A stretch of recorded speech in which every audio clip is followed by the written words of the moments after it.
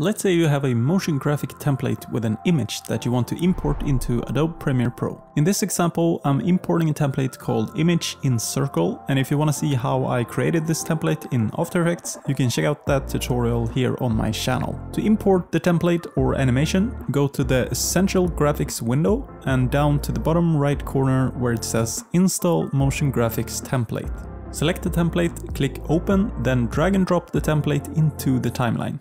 Now, when having the template selected, you can replace the image. To replace it, you can either click the little hamburger menu next to the image and click Replace from Finder and then browse for your image. You can also drag an imported image from the project window, for example this tomato, into the Essential Graphics window. You can also drag a file from outside of the program directly into the Essential Graphics window. To adjust the position and scale of the image, just click the little arrow next to the image and adjust the properties. I hope you liked this video, and if you want to see more quick tutorials just like this one, please subscribe to the channel and check out my playlists about After Effects, Premiere Pro and Final Cut. Keep learning and have a great day!